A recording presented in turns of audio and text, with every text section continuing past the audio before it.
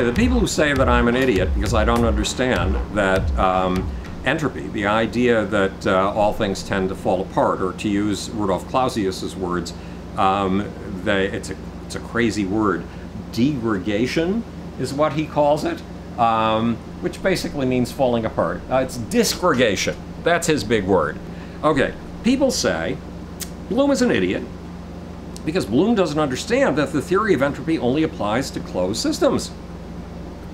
Well, that would tend to indicate that it doesn't really apply to the universe, and you have to understand what this weird thing called a closed system is in order to really understand entropy, and Bloom is too idiotic, too dumb, too lobotomized to understand what a closed system is. Okay, we have a lot of little problems here. First of all, Rudolf Clausius does not say that entropy only applies to closed systems.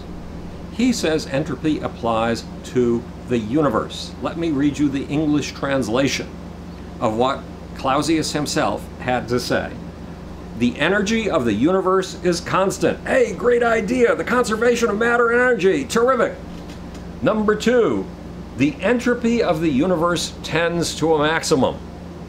Remember, in both of those clauses, he used the word universe. He did not use the word closed system. The aspiration of the entropists of the second law of thermodynamics is not to explain some tiny little system tucked away in some invisible little corner of the universe. It is to explain the universe. And when the people arguing about entropy say, oh no, this only applies to a tiny little corner of the universe, they're lying. They're lying. Is there such a thing as a closed system in this universe? No, even a cylinder is not a closed system. A cylinder is affected, it can be sealed as effectively as you want. It's affected by gravity. Cosmic rays, neutrinos are passing through it. It is a part of this universe. It is influenced by this universe. Things enter it. Things pass through it, despite our best efforts to isolate it. Ladies and gentlemen, there is no such thing as a closed system in this universe. T.J. Kincaid, the amazing atheist, was kind enough to find a friend who is a physicist who explained, I could read it to you, but let me summarize it for you. He explained in no uncertain terms why I am a gangling fool and an idiot. First of all, he explained that the second law of thermodynamics, the law of entropy, that all things fall apart, that all things tend toward disorder, that all things tend toward uselessness, applies in closed systems. Well, as we've just discussed, closed systems do not exist anywhere in this cosmos. There is nothing immune to gravity in this cosmos. There is nothing through which neutrinos do not pass in this universe. Nothing. Nothing is in isolation in this universe, anywhere. Secondly, I had the obvious idiocy of not understanding that the second law of thermodynamics only applies to systems that don't have gravity, that are not affected by gravity. Ladies and gentlemen, look at a picture of the universe. Look at my Big Bagel Theory of the Universe animation on YouTube. Any theory, mine or anybody else, these days, post-Einstein, takes it for granted that gravity's everywhere. Absolutely everywhere. Gravity makes the entire shape of the universe, every corner of it. There is no such thing as a closed system in this universe, and there is no such thing as a system that is immune to gravity. So what the physicist is confessing, without realizing it, is that the second law of thermodynamics, that all things fall apart, that all things tend toward entropy, that all things tend toward disorder, doesn't apply anywhere in this universe. If it doesn't apply any place in this universe, what good is it? It's great if we want to understand some other universe based on entirely different assumptions. But let's set it aside for that, and let's not keep claiming that it applies to this universe. It has been said in some of the criticisms, Bloom, the idiot, doesn't understand his science. This is not about the universe falling apart. That's only an example that popularizers use to get the idea across. Well, once upon a time, there was a guy named Lord Kelvin. in the middle of the 19th century. He was not a popularizer. He was the leading scientist of his day. He was also one of the leading proponents of the second law of thermodynamics in his day. And what did he come up with? He came up with the idea of heat death.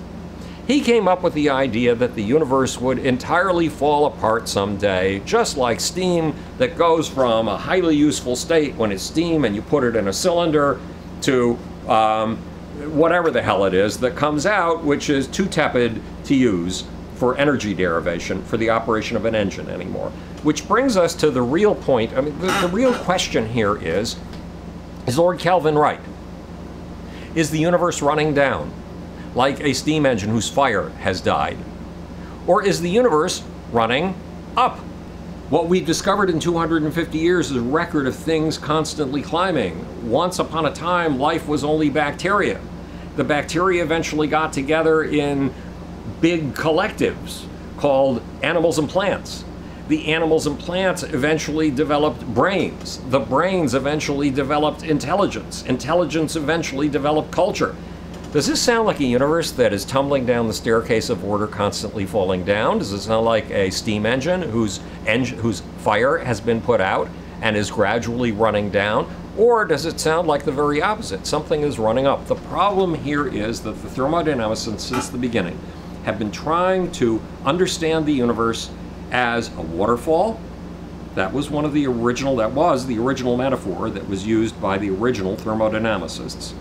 And a steam engine. Now, is our universe really like a steam engine? Is our universe really like a waterfall? Have you ever seen a steam engine assemble itself? Ever? Think about it for a minute. How often have you seen steam engines assembling themselves? You see lots of automobiles in the streets these days. How many of those automobiles put themselves together? Was the universe assembled in a factory in Detroit? Was the universe assembled at Bolton and Watt's factory in England? Or did it assemble itself? Ladies and gentlemen, this universe assembled itself. If it assembled itself, in what way is it similar to a machine?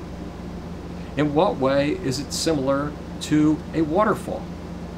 In what way is it similar to a steam engine? Is there something wrong with the metaphor, the underlying metaphor with which thermodynamicists are trying to comprehend this cosmos? Yes, it is true. Engines run down. Yes, it is true that in a waterfall, in a watermill, water comes from above and falls down below. But are those metaphors applicable to a cosmos that went from a Big Bang to a rapidly spreading sheet of space and time, to a precipitation of quarks, to a ganging up of quarks and threesomes, which we know as neutrons and protons, to the ganging up of neutrons and electrons in atoms, and the ganging up of atoms in clouds of gas, and the aggregation of clouds of gas in galaxies, and the clumping of galactic wisps of gas into stars, and stars developing around them, pulling together around them, planets, and planets pulling together macromolecules called life, and life eventually getting intelligence. Does that resemble a waterfall going downhill, constantly going down? Does that really resemble a steam engine running out of steam? Those who are convinced that I am an idiot, which could easily be, I'm an idiot under many, many circumstances, but not when it comes to the second law of thermodynamics, say, but Bloom doesn't understand that we are not applying this to the universe. Like hell, you are not applying this to the universe. Let's go back to the man who laid down the rules of thermodynamics, rule number 1 and rule number 2, Rudolf Clausius, who says, where is it? The energy of the universe is constant. The entropy of the universe tends to a maximum. If you are claiming that the second law of thermodynamics was not intended to apply to the universe, you are weasel shitting us. Those are the two big complaints. But the bottom line comes to this. Is this a universe tumbling down a staircase of order, constantly falling? Is this a universe falling like the water that goes over a watermill? Is this a universe running down like a steam engine? Is this a universe that can be understood through the metaphor of a steam engine and of a watermill at all? Or is this a universe climbing upwards? And if it climbs upwards, how the hell does it do it? And if scientists are using the second law to refuse to look at that climb, what right do they have to call themselves scientists?